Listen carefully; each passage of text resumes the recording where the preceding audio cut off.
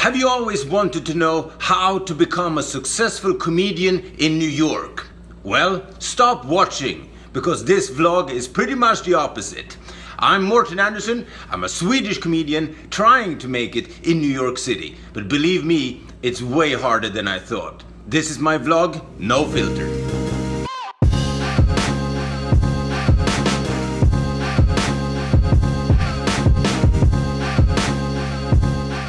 So my roommates had an after party after I went to sleep, apparently. So I'm cleaning up the whole kitchen here now.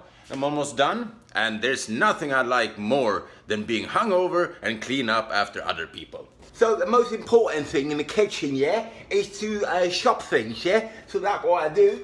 I'm shopping these ones, lovely. Yeah, smells so fresh, yeah? Really fresh. So what I'm going to do now is to do an omelette, yeah? So here we go. Hopefully it tastes better than it looks, because if it tastes as it looks, it's gonna taste like voila. Not really. It seems I'm not the only comedian trying to make it here in New York and having a hard time. It seems Mr. Bean has given up on his dream as well, and is now working as a cop. All units, Mr. Bean, are you there?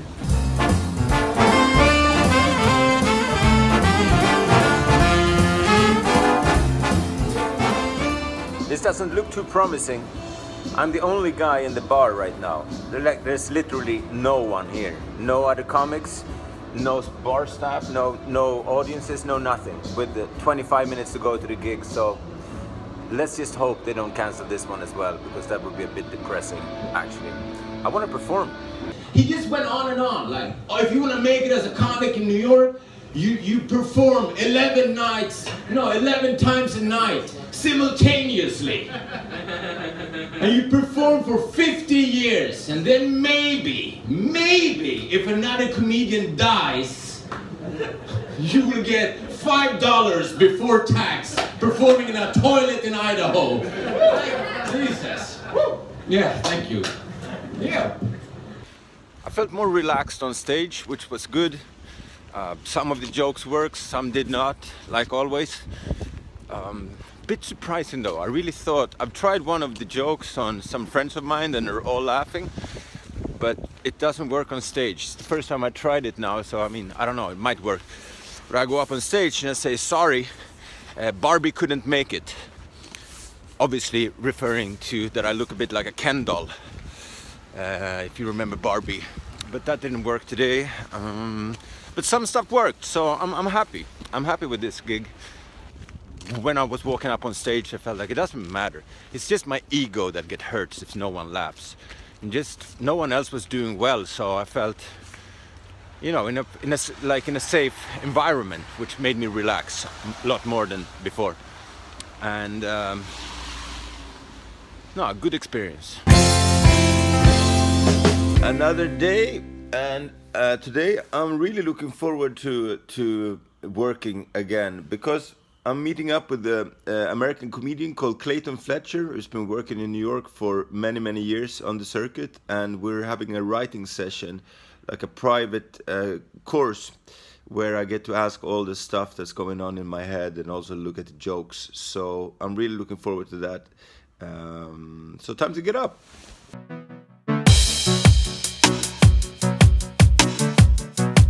And I'm sitting here with my friend Clayton Fletcher, who's a brilliant New York comedian, and he's been kind enough to sort of be my mentor here today in kind of making me understand the New York comedy scene a little bit better, and also hopefully look at some of my jokes and see what's good and not. But I thought it'd be cool to actually introduce my friend, because here he is. Hey! Hi everybody. So thank you for, for being here. But tell me, you do courses normally as well. So yeah. And where can people find you? Yeah, so I have my website, claytonfletcher.com. So if anyone's looking for some help getting started, especially in New York, but really anywhere. Nowadays with Skype, we can do classes anywhere in the world. Yes, they can reach out to me that way. Excellent. And what is the if you would sum up kind of like your first and best advice to someone trying to break into New York comedy scene, what would be? Yeah, well, I think breaking into New York comedy scene, you have to realize when you come here, you're starting over. So you might have a lot of experience in your country, or if you're from the US but you're not from New York, nobody cares if you did 20 years of comedy in Texas. Or Sweden. Or Sweden, or anywhere. Definitely not Sweden. Yeah, when you come here, it's like, you know, everybody's at the bottom.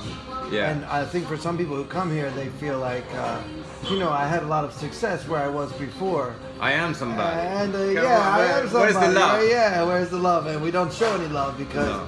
if you haven't done it here, we feel like, in a sense, it's like almost like you haven't done it at all.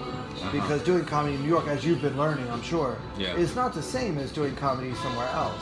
No, it's nowhere near it. Yeah, it's a whole different world here. It's a totally different rhythm amongst a lot of things, of course, and that you take away all the words that is not needed, and it's like, it's so tight, and that's also kind of, I don't know.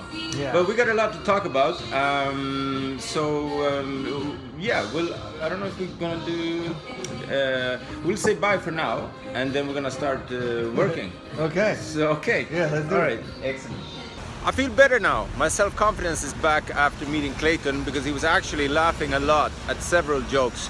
So I just think actually I've been a bit unlucky, and that the scene is what it is. It doesn't mean that my jokes are bad. On the contrary, I think they're actually better than I think. So I'm gonna go on stage again with a new self-confidence. It feels good. Did you get in? No. No. So no spot. You recognize this guy? Hey, listen, if you're gonna be in the area 10 o'clock Yeah. on St. Mark's, Uh-huh. the V spot. Okay, yeah, I've done that They one. got- oh, The you did? Alex Cabareno? Okay. Alex, yeah. Yeah. He's having a show tonight. All right, I might stop by there. Yeah, I'm gonna stop by myself. All right, cool, excellent. See you later, bro. All right, baby. Bye. So maybe there is an option after all. This one I couldn't do because it was packed with comedians and you needed to send them an email before, which I should have known because I played it before, but I didn't. So I didn't get on the bill. They already had 20 or 25 comics on. But maybe I'll follow up on my friend's advice and do the V-spot tonight at 10.